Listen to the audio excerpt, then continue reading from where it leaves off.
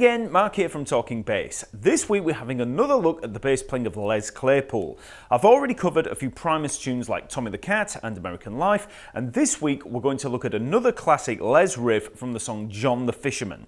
You can hear the original recordings on the Suck on This and Frizzle Fry albums, and it's a great example of his chord strumming technique. So we'll break down the main riff and I'll give you some technical tips to help with getting through the tune in one piece. As always, the tab and drum tracks are all there over at talkingbass.net. Just click the link in the info below.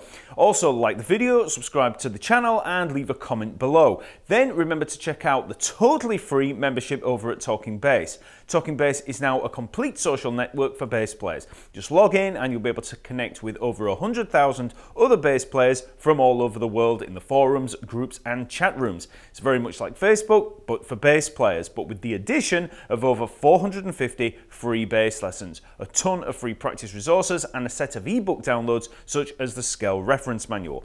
Then, if you want to take things further, there are the premium courses on everything from beginner bass to reading to scales, chord tones, slap bass, ear training, and much, much more. So sign up today, remember it's totally free, and join a great bass community.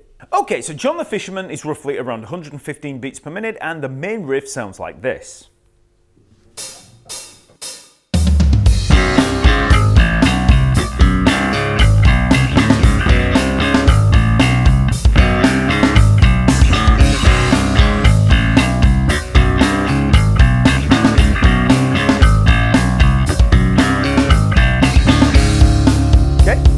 So first let's look at the notes in there. We're in the key of C sharp minor and we start with this 3-chord move of B, C and C sharp, okay?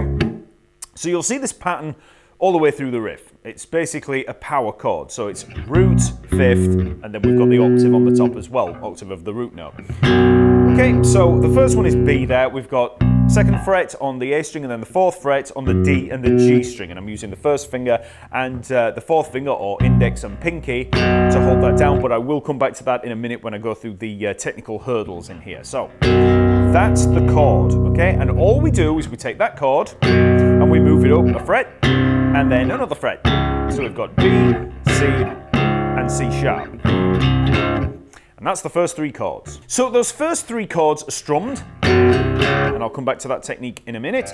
Then we switch to finger picking and we have G sharp, open A, B, and then the C. So 4th fret on the E string, open A string, then 2nd and 3rd frets on the A string. So,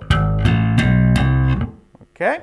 Then we move back into the strumming again. We start with a set of ghost notes really, so you just put the hand lightly across the strings and then strum, so we've got that down action, and then we've got those 3 chords again, B, C and C sharp. So all of that together.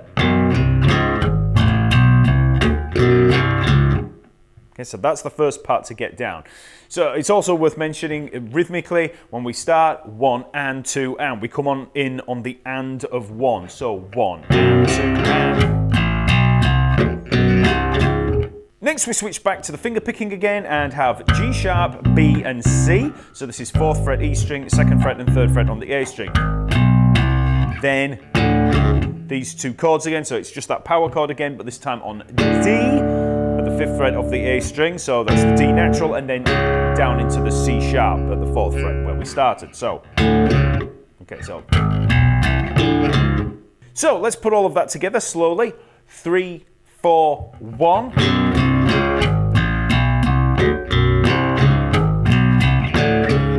Okay, so that's the whole of the riff. Again, 1.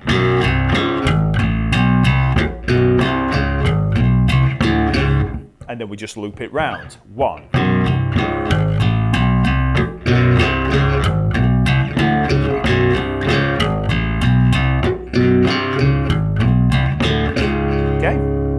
Okay, so that's the riff. Now let's look at some of the technical hurdles that you're going to run into. First up is the chording itself. These chords are very simple power chords, root, 5th, and the doubled root at the octave. And the most common way to play them is simply with the 1st and 4th fingers. So that's index and pinky, okay? Now some of you with a weak pinky might find the fingering a little tough on the hands. But there aren't really any good alternative options. You could try with your ring finger in in place of the pinky, but I find that actually adds more stress in the hand because of the way the finger lays over the strings. You could also try a 3-finger shape using the index, ring and pinky, but again, that's not a good option because when you move up to this D and the D flat, it becomes really difficult to jump. So I strongly suggest just working on the index pinky fingering from the start, and if your hands aren't up to it, just take it slowly, building up the strength over time. And if you're a beginner, maybe leave this riff until your hands are a little more worn in. One of the other problems with playing these chords will be the soreness in that pinky. As you move these chords up and down the fretboard, you're going to be basically rubbing that outer edge of the pinky along the rough string. And if you've never done anything like this before, you won't have any callus there. That means blisters. Now, as an indication of how this can impact on your playing, I recently cut my pinky on some glass. Not too bad, and it's actually healed up okay. But playing this riff in preparation for the video has actually opened the cut up again. So as you can see, I'm having to wear a band-aid to protect that sore area. So if you do blister up, just wait it out and then try again after the blisters have healed. Eventually, you'll get a callus build up, and only then are you going to be able to get through the entire song. In terms of the picking hand, we're moving between strumming and finger picking. For the strums, I tend to anchor my thumb on one of the strings or the body. You don't have to, but I find I can keep my bearings a little better when I do that. Les actually changes it up from time to time. On the original videos, you'll see him anchoring, and in later live videos, you'll see him in more of a free floating position. It makes absolutely no difference to the sound, so just go with what works for you. For the strumming itself, it's all alternate motion, with the hand just opening and closing so that the nails strum along the strings back and forth. Then, of course, you do have the issue of jumping into the finger picking, so at that point, you just pull the thumb back onto the pickup or the body. It's probably a little odd at first, you know, if you're not used to those kind of strummed bass lines, but just practice, practice, practice, and that switching between the two will eventually become second nature. As always, I've written some drum tracks for you to play along to. I've recorded them at 95, 105, and the original of 115 beats per minute, so let's first hear the riff at 95 beats per minute.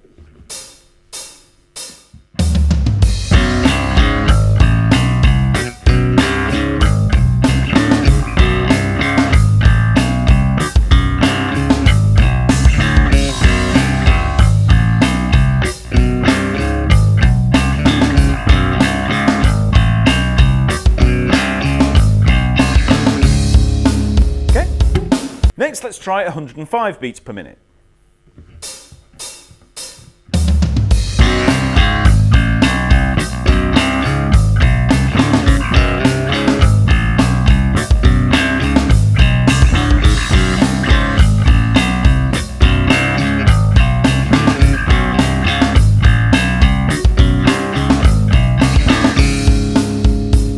And finally, let's try 115 beats per minute.